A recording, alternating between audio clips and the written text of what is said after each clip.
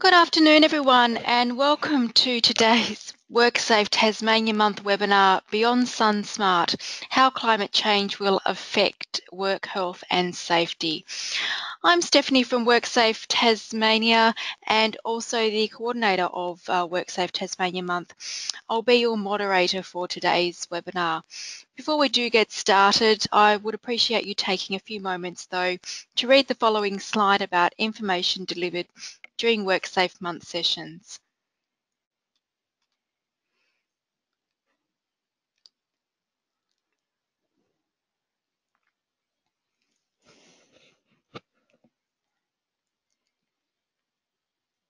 So I'll now take a few moments to go over a few items about how you can participate in today's webinar.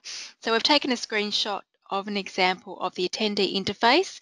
So you should see something that looks like this on your computer screen in the upper right corner. You're most likely listening in using your computer's speaker system by default. However, if you would prefer to join over the phone, just select telephone in the audio pane and the dial-in information will be displayed.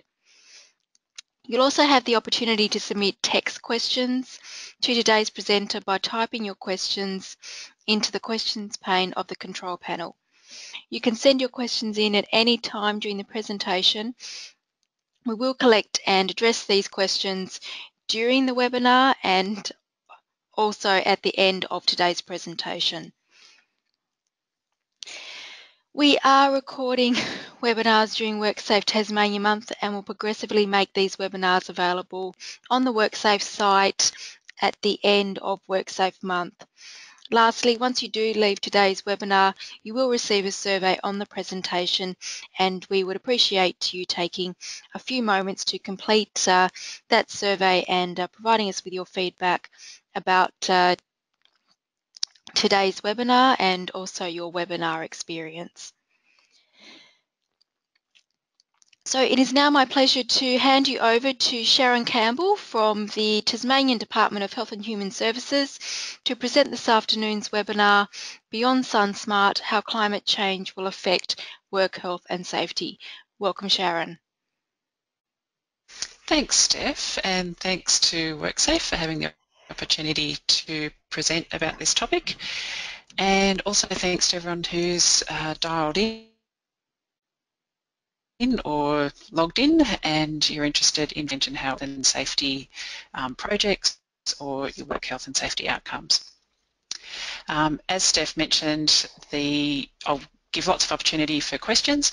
So if you have a question at any time, then just type it into Steph and she'll give me a little indication that there's a question there. I actually can't see them, so she'll just let me know and I'll address that straight away. And you've probably got questions at the end as well, so I'm really happy to address those as we go through. So the session's really divided into 4 sections. The first part is really an overview of climate change, what we already know given the science and the research that's happening all around the world. And then we narrow it down to how will climate change affect Tasmania. And then we narrow it right down again to how climate change and work health and safety interact between each other. And then the obvious question of what you can do, and that's probably why you're really here, is to find out what you can do to take back to your workplace. So let's kick off and talk about what we know for climate change.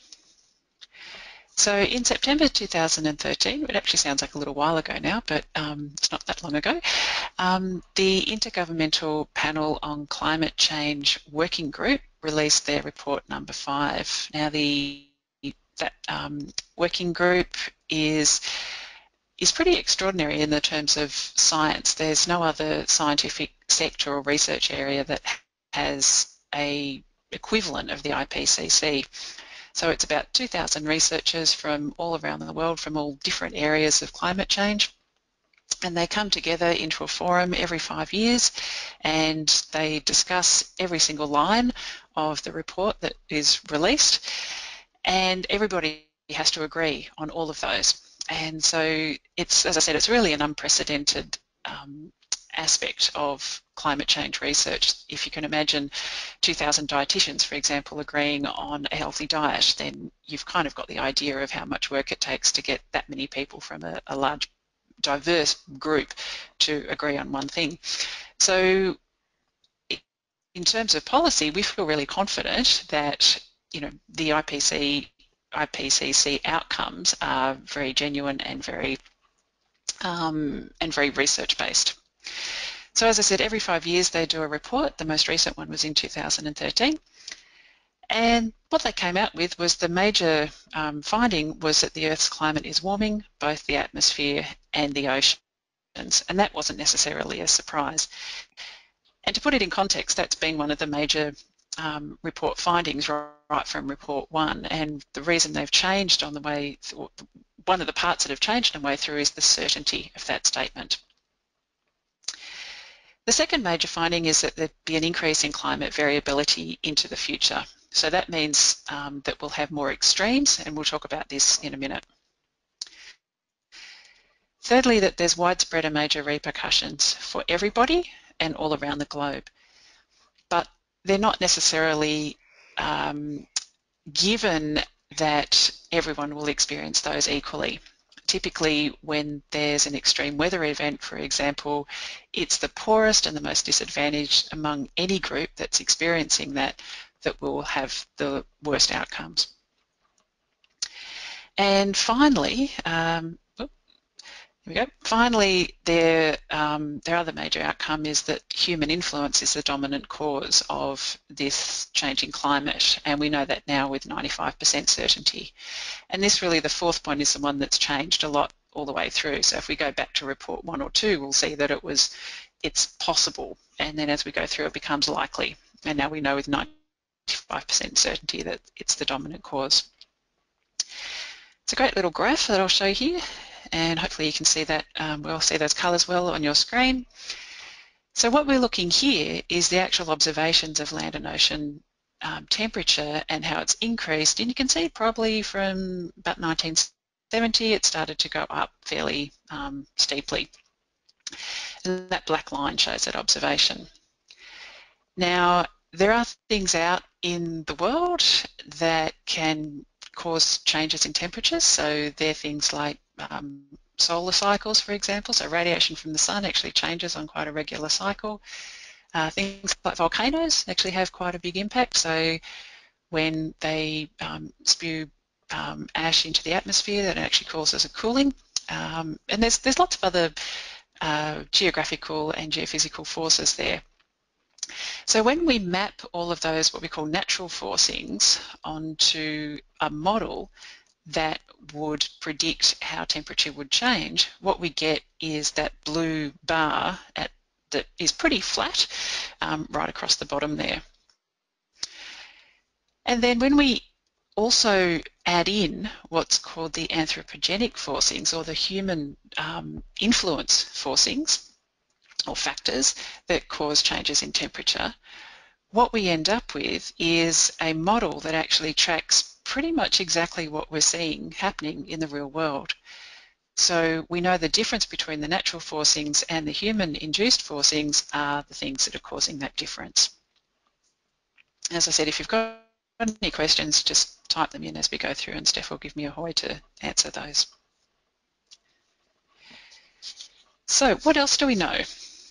Well, I guess it's a pretty obvious statement here, but we're able to measure what has happened in the past with a great deal of accuracy, and we do that through observations, but we also do that through things like ice cores, and we can work out how much carbon dioxide was in the atmosphere from a particular period in time, even going back quite a long way, through ice cores, and from there we can extrapolate things like temperature. But we can't do that into the future, although it is Back to the Future Day, I believe. So I'm sure I can tie that in somehow. But generally, we can't model that behaviour into the future. So what really is the key here is the accuracy of this future model is dependent on future action. So in other words, we can model it into the future. We can't necessarily say this is exactly what's going to happen. but we can model that. But how accurate that modelling is depends on what we do at the same time, and even what we do right now. So, and that thing can obviously change. So climate modelers use what's called different emission scenarios that reflect different types of future actions. So for example, if we keep going down the path that we're going, then that's called an A1 to A2 an emission scenario. If we tighten our belts in terms of climate emissions, then that's called a B1 and B2 scenario. And I'll give you a little graph here that shows, sorry, these graphs are taking a little while to pop up. So what we've got here is the black line that finishes just after 2000, so probably about 2008, I guess. That's actually the Bureau of Meteorology observed temperature changes. What we've got after that in periods 2, 3 and 4 is the expected or predicted mean temperature changes based on those two different types of emission scenarios. So the red ones is actually A2. So what we can say is basically if we keep going down exactly the way we are, then we're going to end up with much larger increases in mean temperature all the way out to the end of this century. If we start to tighten up how much emissions we're putting out, for example, things like reducing the amount of car usage that we have or reducing coal consumption, then we're still pretty much bound to have a rise, but it won't be anywhere near as drastic as it would be. So that's why sometimes there can be a little bit of confusion in the world about, the future of climate change, and it's only because it's really dependent on what we do right now to the accuracy of those models. And the way you can remember this is B1 and B2 are cool. So if you employ a B1 or B2 scenario, then we'll stay cool. So this is another way of kind of looking at the same thing. So the left-hand side of the graph is a model that is how it would go if we adopted a B1 or B2 likely scenario. The right-hand side is a model of how the world's temperatures will change if we go on a path of the same thing that we're doing right now, I guess. So you can see that there'll still, no matter what we do, there'll still be some warming across the northern hemisphere, and we know that that's having an impact in the Arctic already. But if you look at the right-hand side, you'll see that there's a huge degree of warming right across the northern hemisphere and then moving down through the southern hemisphere. If you have a look at Tassie, one of the least affected areas, but that's not to say that Tassie won't necessarily feel the repercussions of the other areas in the world that are warming. Which is a good time to talk about Tassie. But just before we do that, has anyone got any questions on some of those general concepts that we talked about, what we know about climate change?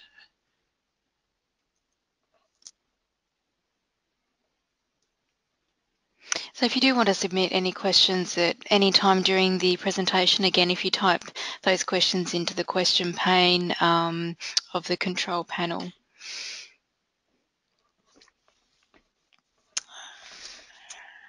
No worries. All right, I'm going to keep going, but if you get any, just stop me and I'll answer those.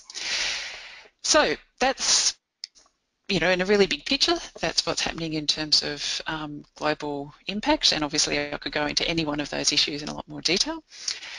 But let's talk about now climate change in Tasmania, and we've been really lucky to have a project that was sponsored a couple of years ago called Climate Futures Tasmania, and that brought a lot of climate modellers together and really went and drilled down into some of these issues, looking at some of those emission scenarios and how those would impact directly on Tasmania.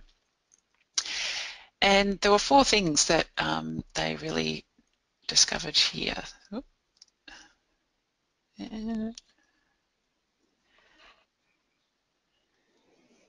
Oh, here we go. No, we don't. Hang on.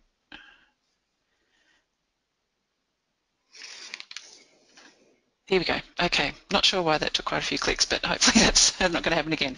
Okay, so the first thing is that the number of warmer summer days and nights is projected to increase by about 2 to 3 times.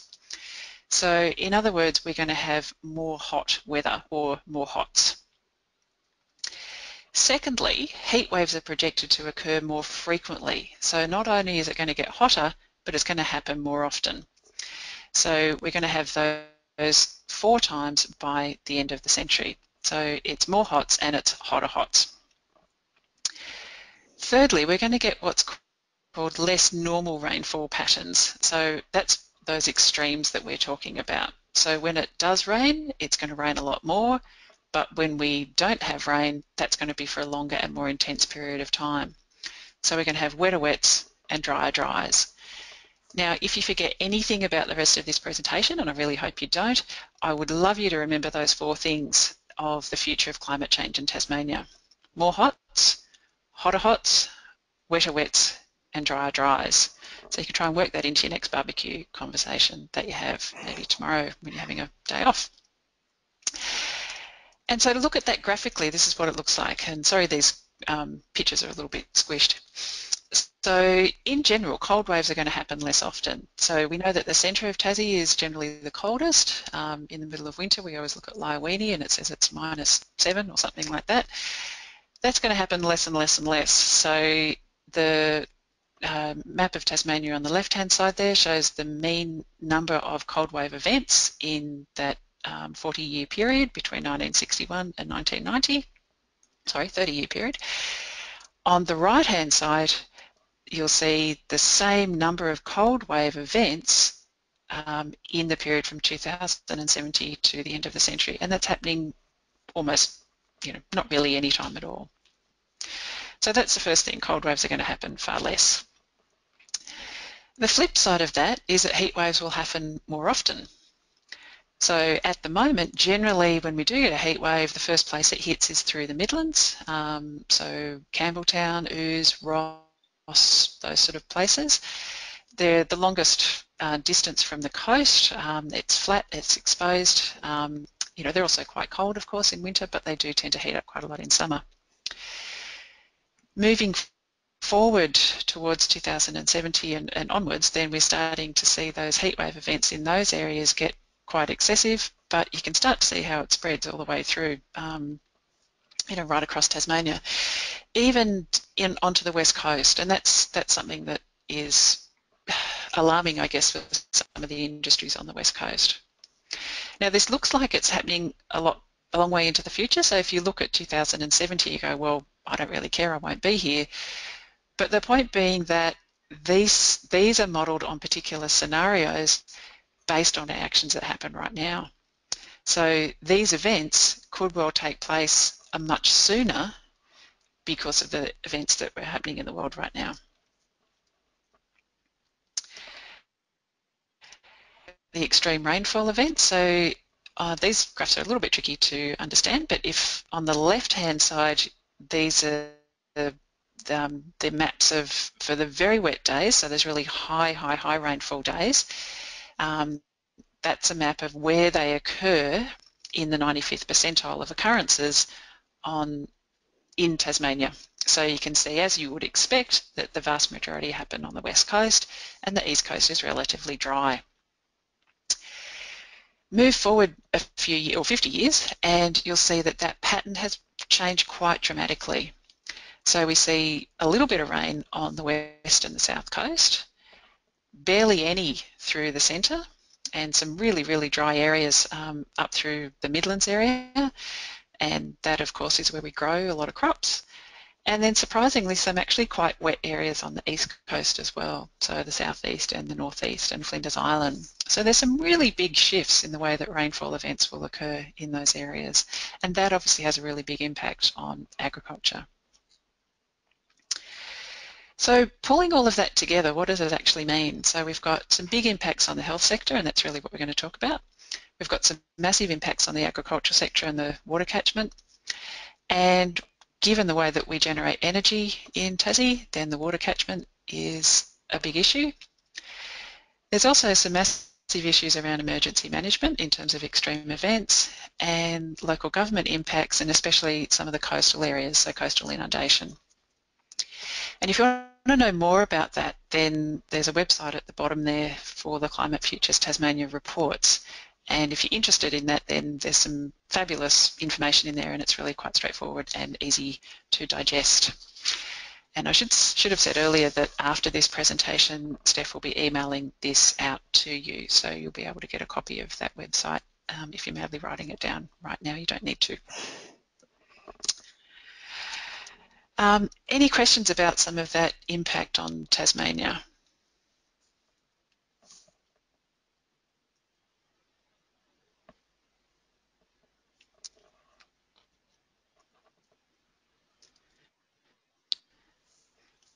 Okay.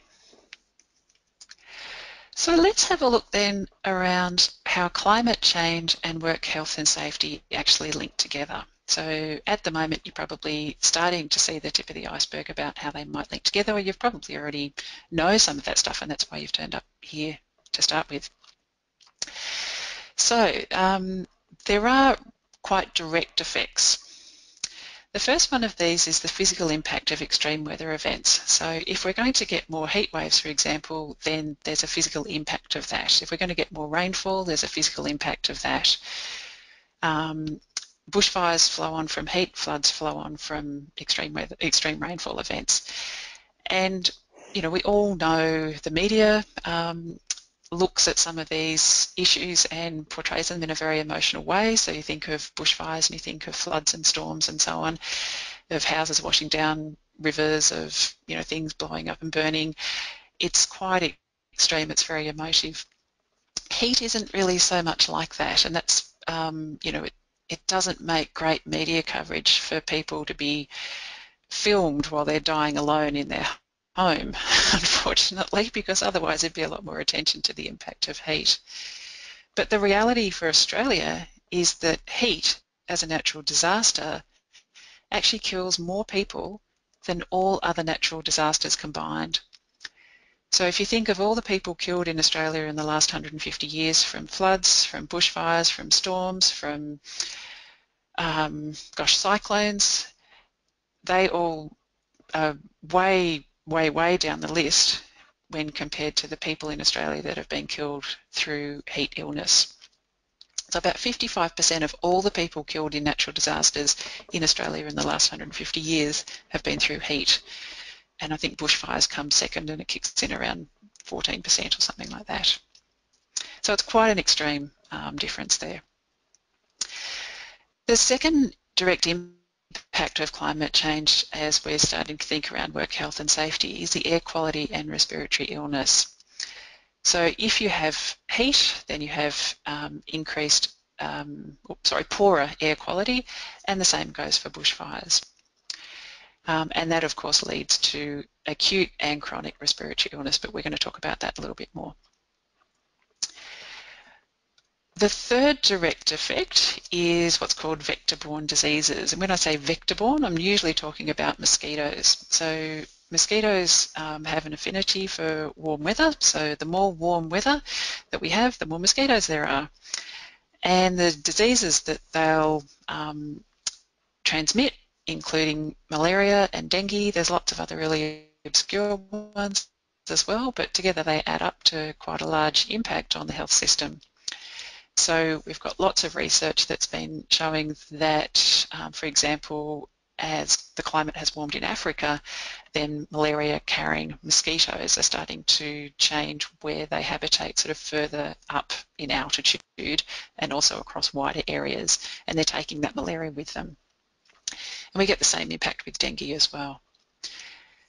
These issues, obviously not so big for Tassie, but we'll start to see endemic malaria and dengue moving into more northern parts of Australia, and we might see dengue come down to Brisbane or to Sydney.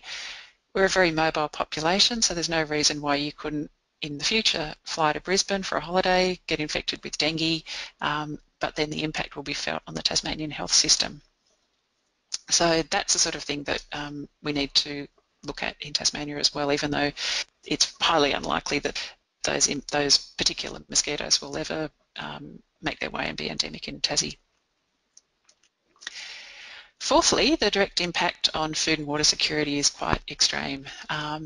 So if, for example, you think of a flood event, then you've got the irony of having lots and lots of water around and no drinkable water. There might be extreme heat events that kill off large crops, and so you've got food and water security issues like that. Now, there's lots of other indirect impacts as well. I don't really have time to go into a lot of those, but really we're here to talk about two things. One of those is heat and one of those is air quality. And so that's what we're talking about when we're talking about the link between work health and safety and climate change. Now, this next diagram, it's quite complex, and you'll get this diagram through that Journal of Occupational and Environmental Hygiene paper, and I'll send that out, or Steph will send that out with the presentation at the end as well. So again, don't feel like you need to write all of these bits and pieces down. But this is really interesting because this is basically a framework for how climate change can impact occupational health. So if we go from the top, you can see that there's lots of things that impact on global climate change: population growth, energy policies, local conditions and circumstances, and then some of the other bigger ticket items like urbanisation or deforestation. And all of those contribute to some of the hazards and exposures. We've talked about a couple of those already. And then all of those impact on occupational health impacts. Now, of all of that diagram, we're only going to be talking about this little bit today. So you can see that we've really cherry-picked, if you like, some of the stuff, but there's really a lot more work to be looking at to make a complete, what we call it, like a complete picture of the impact of climate change on occupational health and safety.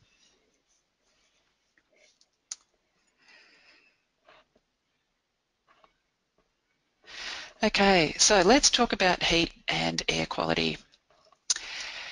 So heat in Australia, more people have died as a result of extreme heat events than all other natural disasters combined, and that's what I was mentioning earlier. I got a bit ahead of myself.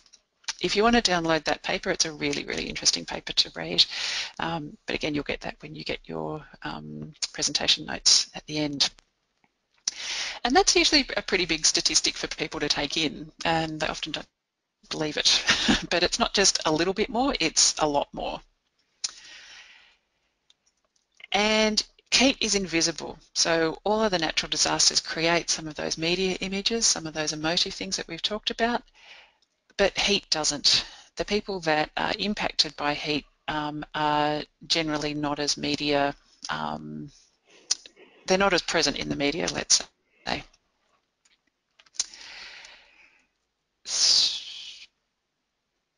Okay, now heat discriminates. So when you have, if we say a bushfire, for example, then it doesn't really go, I won't burn that house down, I will burn that house down, I won't burn that one down because there's nice people live over there, and so on and so forth. It just takes out everything in its path. It does sometimes seem to be that it discriminates between one house and another, but generally that seems to be because of the materials the house was built in, for example, not because of the residents or anything else too magical. The thing about heat is it doesn't do that. It actually discriminates and has quite specific target groups. And the reasons for that are complex. They're physiological, they're social. So if we look at the elderly and the frail, then physiologically they have less adaptation to heat. So they can't thermoregulate, they can't adjust their body temperature as easily as someone younger. So when we look at the statistics of who dies in an extreme heat event, the elderly, usually people, when I say elderly, I usually mean people over 65, they are much, much higher represented in the statistics than anybody else. The other group that's highly discriminated against in a heat event is those from a low socioeconomic population. And there's a complex set of reasons for that. So if, say, for example, you are relatively poor, you may not have an air conditioner in your home. It's likely that your home won't be as well insulated, so the impact of heat in your home is much higher. Even if you're lucky enough to have an air conditioner, you're probably reluctant to turn it on because it costs money. You're less able to be able to get yourself to somewhere cooler, so just the impact of getting in your car and driving to the shopping centre and sitting in the shopping centre all day, well, you may not have a car to be able to do that with, or the cost of actually catching the public transport might be too high, or you actually live a long way from public transport and you don't feel comfortable walking out in the heat to the nearest bus stop to be able to do that. So it's a really complex set of circumstances. In addition, people with existing chronic health conditions are also impacted. So anyone with diabetes, with cardiovascular disease, with kidney problems, anyone with mental health issues, anyone, all of those people find it much, much more difficult to cope with heat. And what about the people that you guys are really interested in? I'm not saying that you're not interested in elderly, frail and low socioeconomic people, but the reason you're here is you want to hear about the outdoor workforce. So anyone who's working outdoors is obviously going to be much more impacted by heat than those working indoors, even if there's no air conditioning. So those people from a maintenance sector, in mining, in farm work, in firefighting and any other emergency services are again overrepresented when we look at statistics for people that have died in heat emergencies. And those two papers that I've put there that I've referenced this from, the Hannah one is really interesting. You'll get that as part of your notes as well. And the one from Peng Bai is also great. There's Peng Bai has actually done quite a lot of stuff on extreme heat and morbidity in Australia. He's a researcher from Adelaide University. And this is a really good overview of some of the things that we are talking about here. So I would encourage you to go and read both of those papers. That little red line is actually supposed to be over the outdoor workers area, so that's just when we stretched out the presentation to fit the screen, it didn't work quite so well. Anyway, not true, but that red line is really just saying that's what we want to focus on from this point forward and look at who are outdoor workers and how are they being impacted. Okay. Now, what you might find quite surprising is that heat-related deaths of outdoor workers occur at what we would consider, even in Tasmania, as relatively low temperatures. One of the documents that you'll get is from the Centres for Disease Control and Prevention, and it's called the Morbidity and Mortality Weekly Report. And this report came out in 2014, so last year. And it was a report on heat illness and death among workers in the United States. And it actually gives a little breakdown of some of the individual events. And as I was going through this table, it really struck me that some of the temperatures and some of the fatalities didn't really seem to match up, but yet they actually happened. So again, you'll get a copy of this as part of your little pack to take away. But let me just have a quick skip through here and we'll see. That's what I wanted to point out.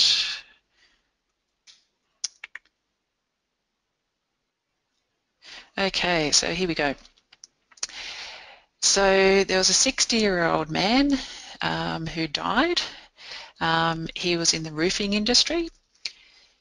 He died when the temperature at the time was less than 30 degrees. It was about 29 degrees.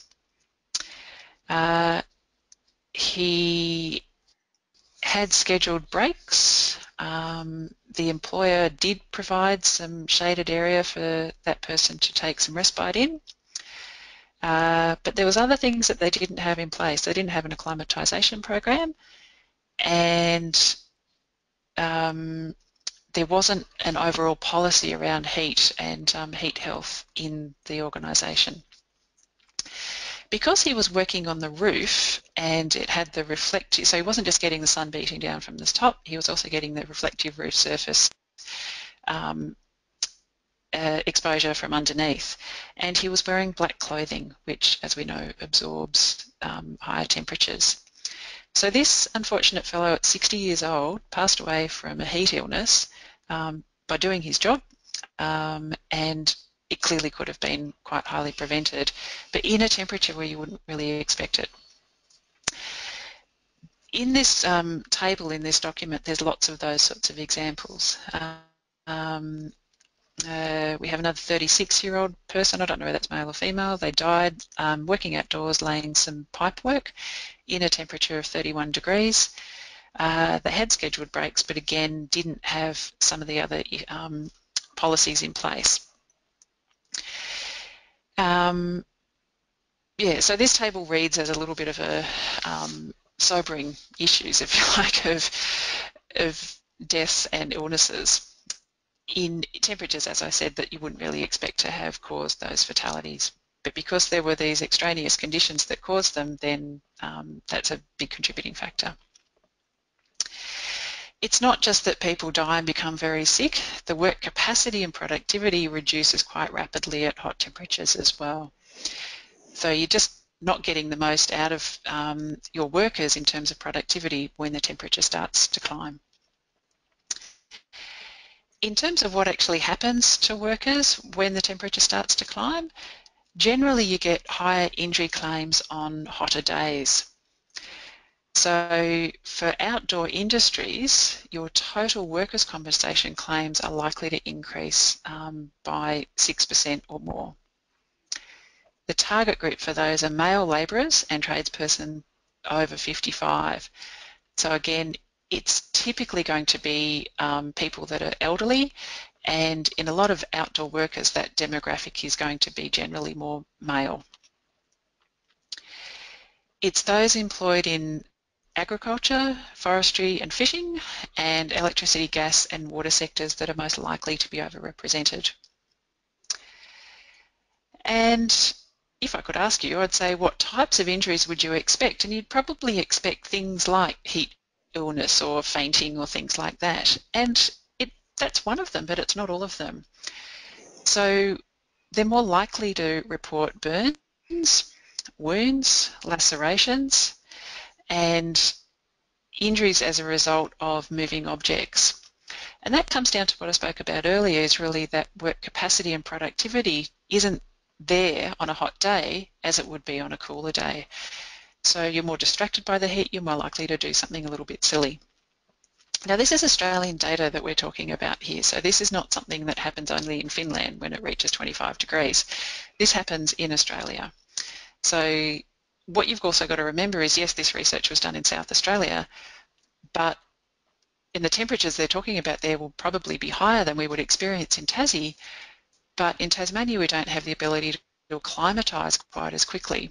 So as we've been seeing for these last few days, we've had some really extreme leaps and lows in temperature, but that's actually fairly normal for us. So we don't have the chance to acclimatise through a summer as it might be in on the mainland. And that actually means that when we do get an extremely hot day, then we're actually more likely to feel those impacts. So that's the heat side of it. What about the air quality side? So we get an increase in what's called particulate matter, which is usually smoke matter or air pollution, and also something called ground level ozone when it's warmer. And those two things aren't great for us. So we get a reduction in lung function, so it's just a lot harder to breathe. For some people, a lot harder than others. So those who already have asthma find it much, much harder to breathe. There can be an aggravation of heart disease, so it's actually that really fine particulate matter that happens as a result of bushfires, then that actually has an impact on our coronary arteries and leads to an increase or an aggravation of heart disease. Now there's short-term and long-term exposure risk, so if you have an extremely hot day and a bushfire as a result of that, or even not even a bushfire, just an extremely hot day, and you get that increase in ground level ozone, then that has a really short-term effect and you might find it's not that comfortable to breathe, or you're having trouble breathing in that particular day. But there's also long-term effects and long-term impacts on our cardiovascular system and our respiratory system. I think I've jumped ahead of myself a little bit again and talked about that. Yeah, so ground level ozone increases with heat, as I've mentioned, and the particulate matter increases with bushfires, which are way more likely to happen on hot days. And again, our outdoor workers, because they're most exposed, are the most at risk from these issues. Has anyone got any questions at this point? I know I've thrown a huge amount of information at you, and you're probably sitting there digesting a little bit, but just before we move on to the next bit about what you can do, I just want to make sure that you've got this kind of sunk down and embedded.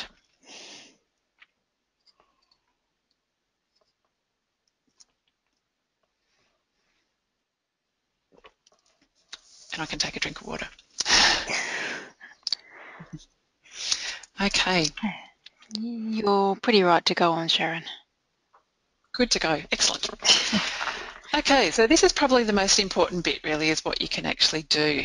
So in terms of actively being able to impact this in your workplace, one of the most critical things is that you develop a heat policy or a heat illness prevention program for outdoor workers. And these can be some really basic things. So do I have areas of cool, shady spots readily available? Have I written in some sort of rest program or respite system into my policy, my workday? Do I have cool water available? Can my employees work flexible hours? Is it possible that they could work more in the morning and out of the heat of the day?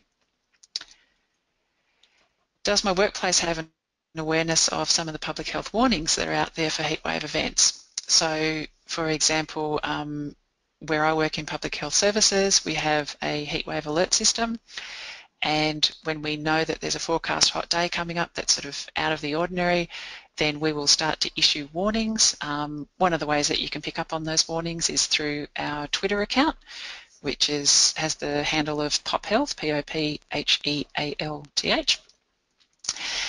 So if you subscribe to that Twitter account, then you'll get a little warning about the hot weather. But of course we also do much bigger media coverage as well, so you'll start to see media coverage around the fact it's going to be extreme temperatures coming up. And the big question that you guys need to go away and think about is, what else can you do? Because there's going to be, each individual workplace has its own anomalies, if you like, of what you can actually do to impact the amount of heat illness and air quality illness that's felt by your employees. So in terms of what you can think about when you go back to your workplace, does your workplace actually have a working in heat policy or a heat illness prevention program? I'm guessing that if you've tuned into this, then it's likely that you don't, but it's possible that you think you should have. One of the questions to ask when you're doing that investigation is really, has heat already affected your work productivity or your workflow? And the only way you're really going to know that is by asking your employees. And then coming out of that, what are some of the strategies that might work in your workplace to reduce the impact of heat illness on some of those extreme days? There is a little bit of a cultural thing, I think, in Australia around, well, it's just a hot day, just man up and get on with it. Part of that, by implementing a policy or a illness prevention program, is we can start to break that culture down a little bit, so that if there is an idea that people are feeling the heat and feeling quite disturbed or upset, or feeling a bit faint or a bit dizzy, then they're well within their rights to go and sit down in a cool shady spot, have a drink of water and have a rest, and decide if they need to keep going at that point or if it's too hot for them, because their life is actually at risk at this point.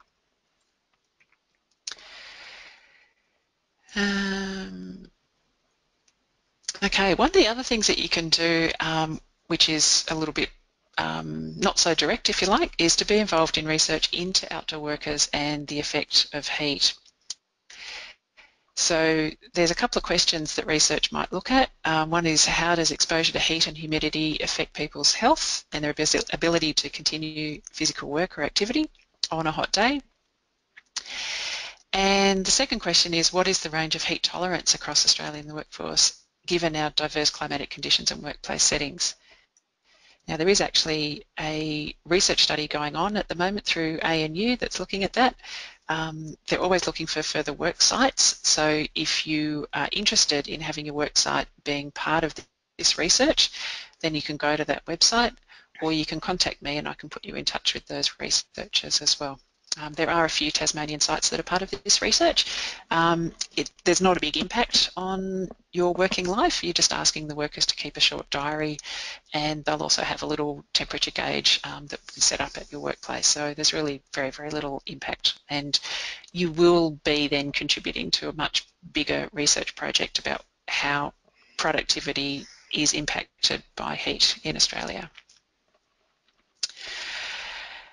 So I'll just finish off by doing a case study on a group that has looked at climate change as a bigger picture and tried to address some of the issues around climate change and how it's been impacting them. So we're not talking about just heat at the moment, but we're talking about some other issues.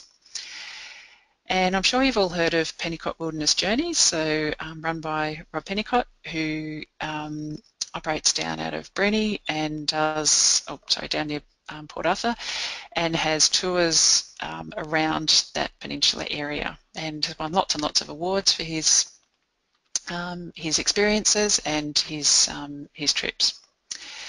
So as a group, they actually looked at what was happening for their workplace and how climate change was impacting them and what they could do. So as I said, they provide wilderness tours around the Bruny Island and Tasman Peninsula area. When this case study was written, they had 6 boats, about 70 staff, but I believe that's increased quite a bit. They are the recipients of quite a few tourism awards, both state and nationally. They have a big commitment to local environment and economic stability, and they're one of the major employers in that area. One of the things that they do is offset their carbon emissions by 100%, which is brilliant given the fact that they run boats and buses and that sort of thing. And 25% of their profits are given back to local projects. So, they really are a great example of what you can do in your local environment.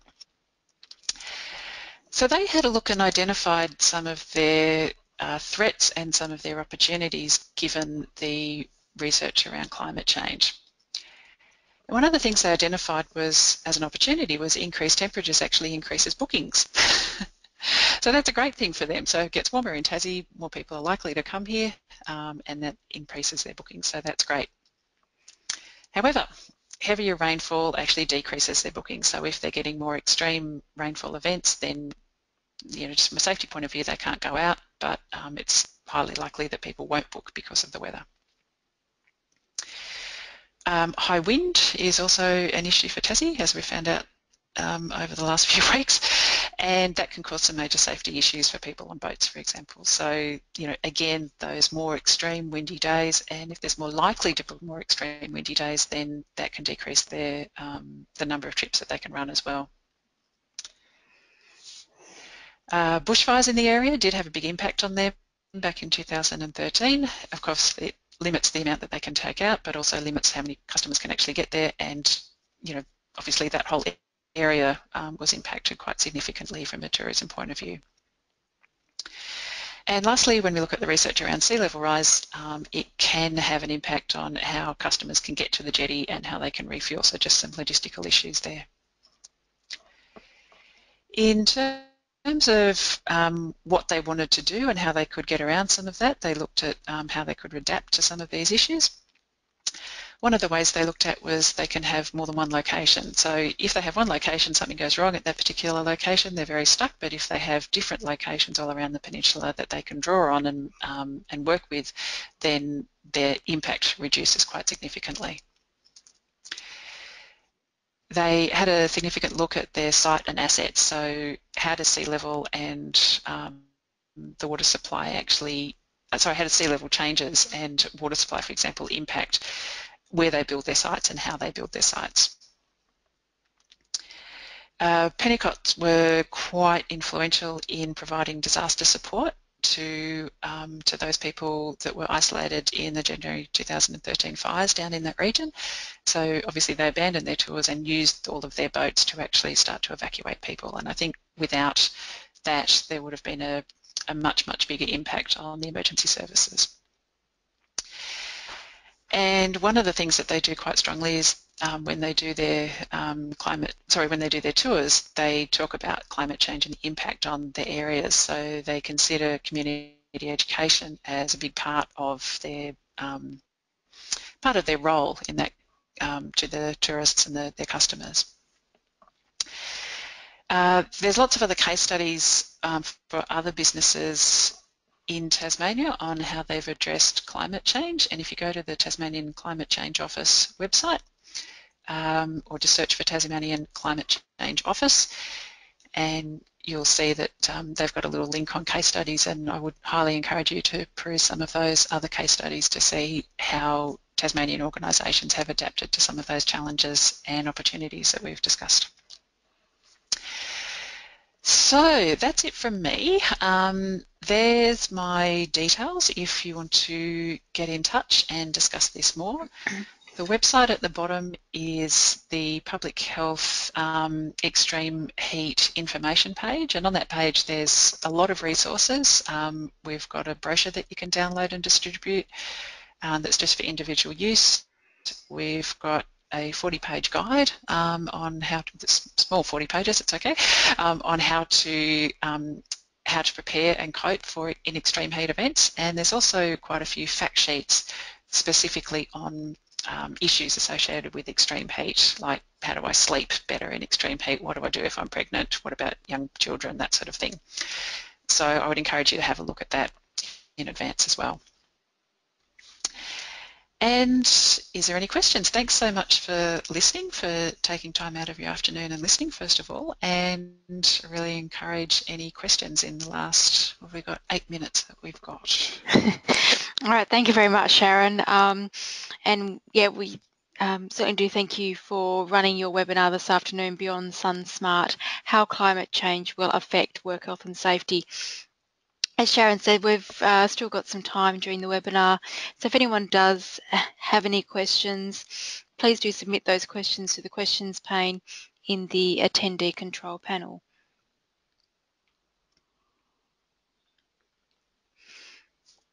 While any final questions are coming through, just a reminder that WorkSafe Tasmania Month runs until next Friday, so do head to the WorkSafe Tas website, have a look at our program of events, look at the other webinars that we are running up until next Friday, and we are running venue sessions in Devonport and Smithton next week. So again, do head to the WorkSafe site for any further activities that we are running.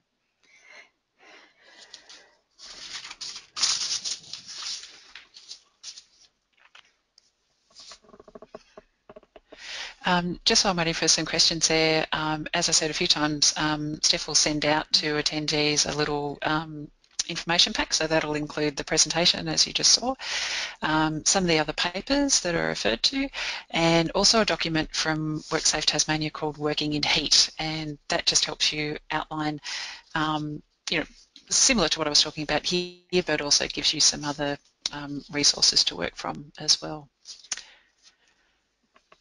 All right, thank you, Sharon. Look, as no questions have come in, I'll do a wrap up. So thank you very much, Sharon, for joining us this afternoon to present this afternoon's webinar. Thank you as well to everyone who did hook into today's presentation as well. Again, if you do have any further questions, Sharon's contact details, if you didn't get a chance to write them down, will be in the information that we send out following the webinar. And again, once you do leave today's presentation, you will have a survey, so we do appreciate you taking a few moments to complete that and providing us with your feedback. So on behalf of WorkSafe Tasmania and our presenter Sharon Campbell from the Tasmanian Department of Health and Human Services, thank you for joining us today and have a great, safe and healthy rest of the day. Thank you, Sharon. Lovely. Thanks so much, Steph, and thanks to everyone. Bye now.